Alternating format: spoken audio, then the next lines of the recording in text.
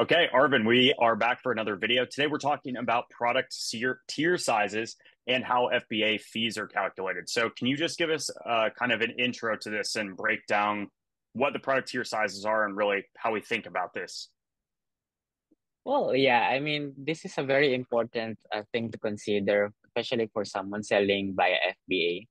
Because, I mean, though we're focusing more on the FBA fees, but actually with this, with whatever size your or tier size your product is in, this is always the basis of Amazon for calculating everything. Like, for example, the storage. The second Sure. one, if let's say for the removal of the inventory, right? There are also other things about, sorry, because I was looking at it earlier, because also with the multi-channel fulfillment, it's also just related to FBA fee, but this is like whatever size you have is always the basis of Amazon and how much they will charge you on Sure. whatever you are using on the FBA program.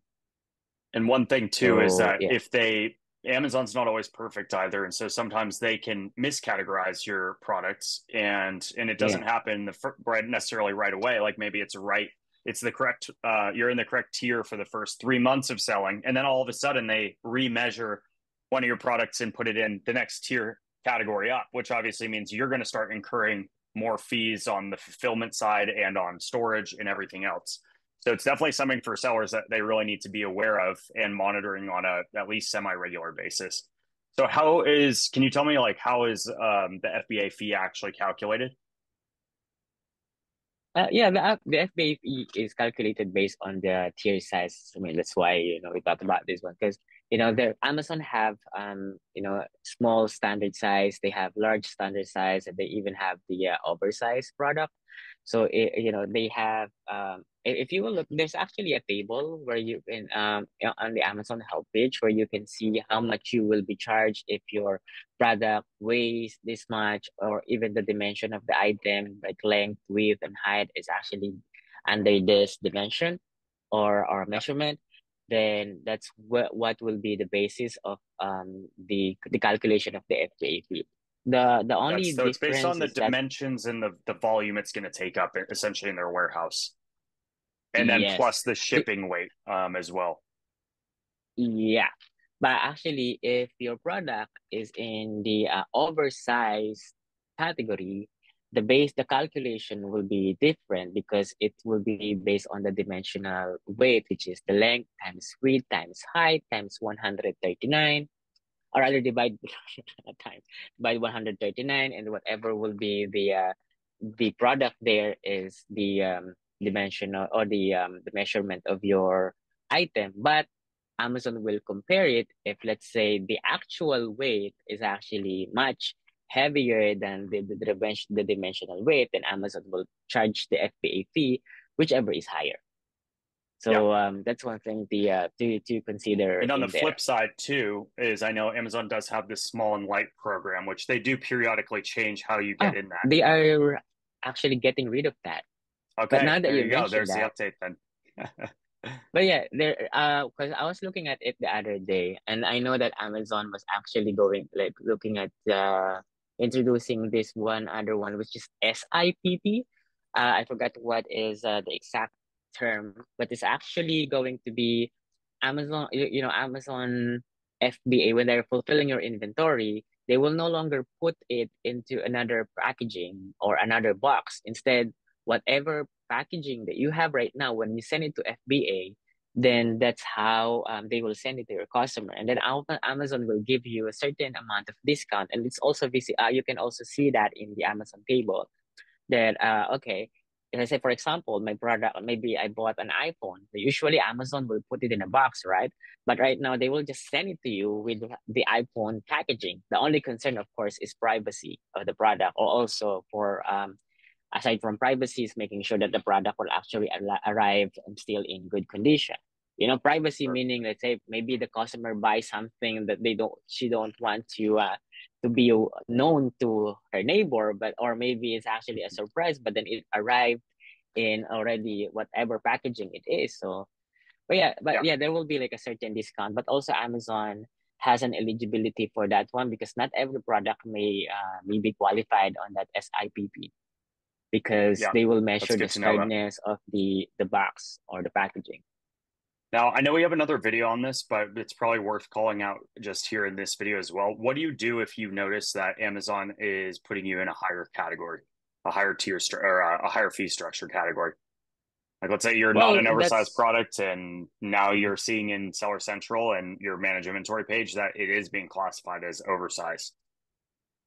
yeah, so that's the time for you to actually ask Amazon for a QB scan. So if let's say suddenly your FBA fee, that's why it's actually really important to monitor this fees, because if you're not doing anything, or you don't have any integration or your seller central account that will notify you that your FBA fee increased from this to this much, then you won't notice it. And then actually Amazon is only giving you 3 months to file a claim. And if not, then all the other order IDs that is over 3 months will no longer be eligible for a reimbursement.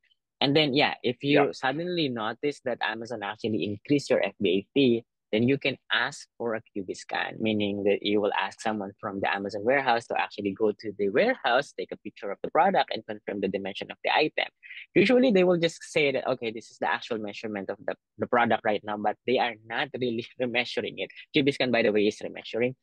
And then if you really believe that it is really wrong, and then Amazon will just constantly give you that what we have in the warehouse is actually correct, then it's time for you actually to take a picture of the product, measure it, and show it to Amazon that, hey, yeah, you got it wrong. This is the correct dimension of my products, and then please correct it. So yeah, that's Yeah. how to do it by a QB scan, and you can only ask a few QB scan or a measurement in a month, in a quarter. I think 20 in a quarter, but I'm not Got sure it. if that's actually correct still. Yeah, so that's important to know about. So one thing I just wanted to call out as well is if anyone does have quick questions about this, one, you can leave it in the comments under this video. We also have on our website a chatbot for Amazon sellers, so you can ask these types of questions and get answers on the spot. It's producthouse.com, HAUS. So for example, you can ask it things like understanding product tier sizing and how FBA fees are calculated. It's going to spit out a high level response for you that kind of breaks this down a little bit more, and you can go and ahead and ask it all kinds of other questions. So that's just one thing I wanted to share as a free resource, and we'll put the link in the comments under this video. Arvin, is there anything else that you want to call out on this topic, or that people who are selling, getting started, or thinking about selling should know about this? Well, I guess to me, it's just really giving importance on this information or this data, because I mean, this may actually like a small thing to some, because yeah, there's a lot of things to focus on when it comes to the business or growing the business. But if you're not really looking after this, probably you know that every product that you are selling, you're making $1 profit, for example. But then Amazon suddenly increase your FBA fee to $2, then you're actually losing $1. I mean, that's Yeah. because you are not tracking it or you're not doing anything about it. So if you cannot handle it, then look for someone who will do it for you. And probably your bookkeeper will not know, especially right. And I know that, I mean, I'm not saying that, I'm not generalizing, but mostly, for those who's doing bookkeeping for Amazon account, they are doing it in bulk. So if they're not doing the recording of sales on an SKU level, then they will probably not know right away that one SKU is losing a lot of money. But if they're doing it on an SKU level, then yeah, then maybe your accountant can tell and say that, hey, suddenly the FBA fee of this product is actually like has increased a lot. To me, I'm an accountant by profession, so I'm speaking in that's the reason why I really want to record the sales on an SKU level, is so that I can perform an analysis, that I don't have to wait for someone to actually see that there's something wrong. I want to see it when I look at the books. Oh, actually, what happened here? Why is my FBAV gone up for this month? So Yeah. yeah, and then it's a Speed is different key, right? conversation. Yeah, but Yes. that's the importance of staying on top of things. And I'm reading a book about Amazon right now and just how they built in so many of these automated systems, and that's kind of what you need to have in your business, is a way to quickly, like the same day that you get moved into a higher fee structure, you get an email alert or something like that, or have someone on your team who's calling that out so you can get it corrected immediately. These are the kind of issues you don't want to drag on, otherwise it's really going to impact your bottom line. So thanks for sharing all that stuff. If anyone watching does have more questions, just let us know in the comments under this video. Get in touch with us, and we'll do our best to help you out or point you in the right direction. So I think that's it for this one. Awesome, awesome. Thanks.